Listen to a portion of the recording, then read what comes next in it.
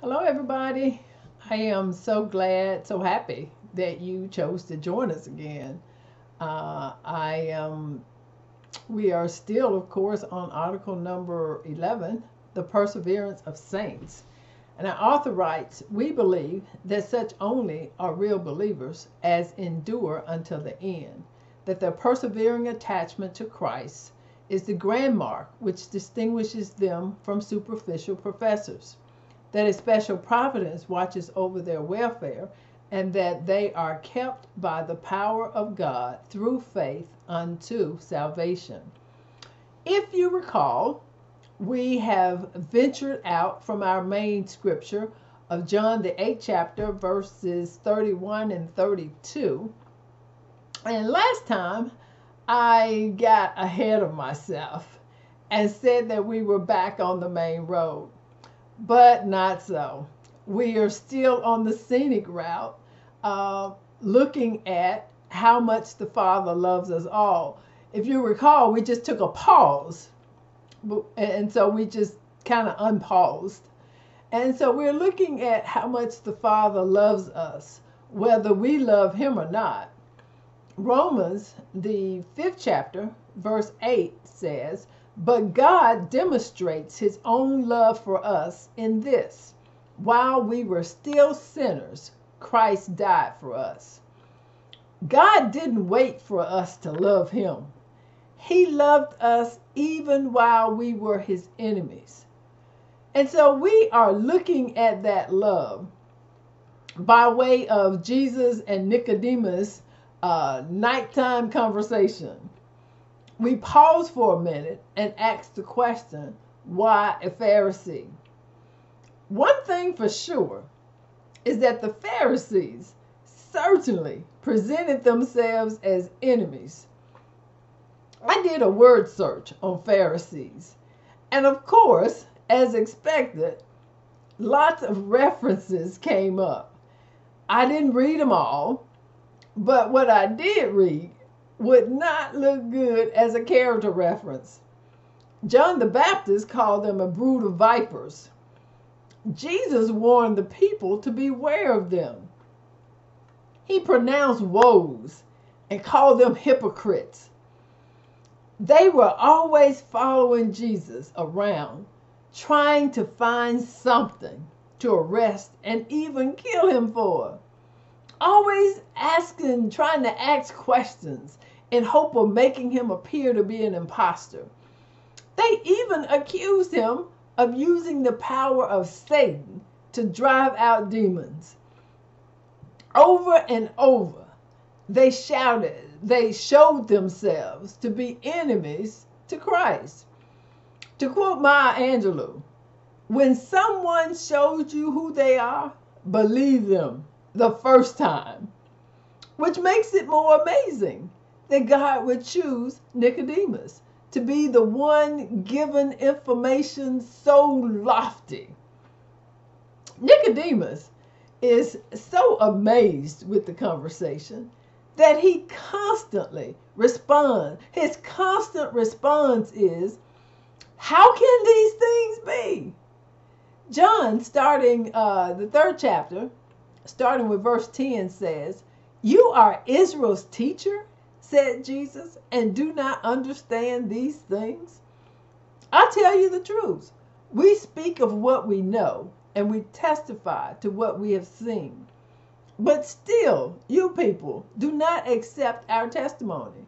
I have spoken to you of earthly things, and you do not believe. How then will you believe if I speak of heavenly things? No one has ever gone into heaven except the one who came from heaven, the Son of Man. Just as Moses lifted up the snake in the desert, so the Son of Man must be lifted up, that everyone who believes in him may have eternal life. Nicodemus, being a teacher of the law, a scholar in the study of the Old Testament, should have been open to Jesus' teaching. His teachings should have made the Old Testament come alive. Jesus' teaching should have been what made it all come together. The Old Testament was pointing to Jesus. The law and the prophets were pointing to Jesus. If the Pharisees, the teachers of the law, and the chief priests had been interpreting the law and the prophets correctly, they would have been primed for Jesus' teaching, waiting for his arrival, not surprised and in denial. Jesus marveled at the fact that Nicodemus was Israel's teacher and knew nothing of spiritual things. He knew the facts recorded in the scripture, but failed to know the truths that were there. When I was in college, many years ago, one of the required courses was a programming language. I think it was COBOL. Then, as now, it was so foreign to me that I couldn't even think of it in an intelligent manner, let alone write any commands or take a course. My dilemma was that I had already had, going into this class, a high overall GPA. And to fail that class would bring it down considerably. So, my solution was to memorize all that I needed to know. Long story short, my plan worked. I made an A in the class, but I knew absolutely, positively nothing of the language. I memorized the information, but I didn't have a working knowledge, nothing that would prepare me to actually use it. I couldn't apply it to anything. I just memorized it. It appears that was the predicament of the Jewish nation. They were well schooled on the Old Testament, but they missed the application part. Jesus makes a strong statement. He says, I am telling you the truth. I speak to you of what I know and have seen, and yet you do not accept my testimony. John's testimony concerning Jesus is that he came to his own, and his own did not receive him. At this point in Nicodemus's life, he did like so many of his day and of our day. He rejected Jesus. Jesus says to him, I have spoken to you of earthly things, and you do not believe. How then will you believe if I speak of heavenly things? Think about that. Nicodemus had seen the miracles. He had heard the teachings. He is now having a one-on-one conversation with Jesus. His interest has been piqued, and yet he does not believe. He is talking to the source, and yet he does not believe. The real birth is only revealed to us by Jesus. He is the only one that came down from heaven. And since he is the only one that came down, then he is the only one that can ascend to heaven. Jesus' origin is from above. He's from heaven, out of God himself. He is superior and preeminent. When we see Jesus, we are seeing God's being in essence. Put it plainly, we're seeing God. In John, the 14th chapter, when Philip asked Jesus to show them the Father, Jesus replied, don't you know me, Philip? Even after I've been among you such a long time, anyone who has seen me has seen the Father. How can you say, show us the Father? Don't you know, don't you believe that I am in the Father and the Father is in me? The words I say to you are not just my own, Rather, it is the Father living in me who is doing his work. Believe me when I say that I am in the Father and the Father is in me. Or at least believe on the evidence of the miracles themselves. The miracles that Nicodemus and the people had seen testified to who Jesus was, and yet they didn't believe. As humans, we are earthly, and we only know earthly things. The only way we can know heavenly things is that it's revealed to us by someone from heaven. And that can only happen if we're open to receive it. Jesus is that someone. He came to us from heaven. Therefore, he is the only one qualified to tell us heavenly things. And now we have the Holy Spirit. Verse 13 says, "No one has ever gone into heaven except the one who came from heaven, the Son of Man." Then, at this point in the conversation, it's as if Jesus is saying to Nicodemus, like preachers say, "I'm closing now." And so in his closing, he illustrates his point by using an Old Testament story that Nicodemus should have been well familiar with. That of Moses lifting up the bronze serpent found in Numbers 21. The children of Israel, just to give you a recap or a summary of what was happening, the children of Israel were doing what they are known to do, what they were known to do, mumble and grumble about the conditions of the wilderness, wishing they had never left Egypt, hating on the manna God had provided. They had been on that journey long enough to know better. They just should have known better. You know how your parents or your mama especially would tell you after you got a certain age, you should know better than that. So they had been with God long enough to know better. They had seen too much, had experienced too much to still be talking about Egypt. God punished them by sending fiery serpents to plague them. You ever think about that? Most times when I think about it, when I read it, I just think in terms of a bunch of snakes, which is plenty bad. But God sent fiery serpents, meaning they were ready to attack like hungry pit bulls. Their job was to attack, and their venom was poison, was deadly. Needless to say, the punishment worked. They repented of their sin and begged God for mercy. God told Moses to make a bronze image of a serpent and lift it up on a pole, and whoever had been bitten could look up at that image and live.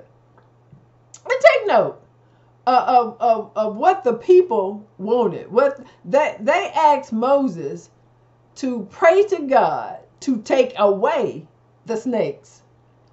But God did not do away with the punishment. He provided a solution, a remedy.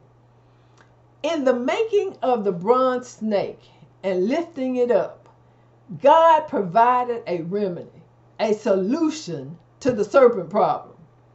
And when you think about it, it wasn't a complicated solution. God didn't tell Moses to call a committee together to discuss the snake problems they were having. And he didn't say call a committee together and discuss the snake problems and take a vote on what needed to be done. He didn't appoint a group to investigate and come up with a consensus of how to handle the snake problem. When I think about how complicated we humans would have made it, Can't you see us trying to kill the serpents or trying to make an antidote for the poison or even doing something stupid like trying to capture them? No, none of that. The solution was very simple. Look up by faith at the uplifted serpent and live. The only way the people could live was to look up by faith. If the Israelites believed God's message, he looked up at the serpent, the lifted serpent, and he was healed. Just that simple. If you believed, you looked up, and immediately you were healed. If a person did not believe God's message, he did not look up, and he died. Note that it was an individual thing. Each person either made the decision to look up or they made the decision to not look up. Jesus parallels himself to the bronze serpent on the pole. Just as the serpent was lifted up on the pole, Jesus would be lifted up on a cross. Anyone who looks to him will be saved. New birth is secured by two acts. The first act is Jesus' death. Just as the serpent was lifted up, Jesus said that he must be lifted up. The children of Israel, they had a great need. They were dying from the poison of the fiery serpents.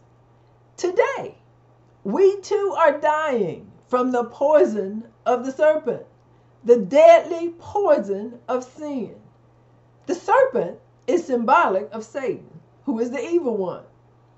Jesus destroyed the work of the devil by being lifted up. The serpent hanging upon the pole that Moses lifted up symbolized the defeat of Satan.